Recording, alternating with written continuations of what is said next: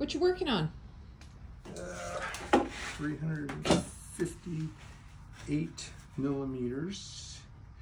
I have the new SawStop CTS, and I need to build a cradle for it. This cradle I have here is for the little Dewalt saw, and it's too small.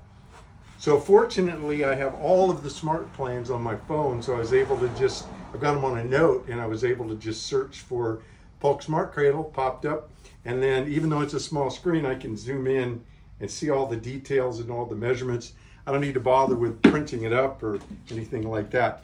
So that's what's on the agenda, building a cradle for the SawStop CTS.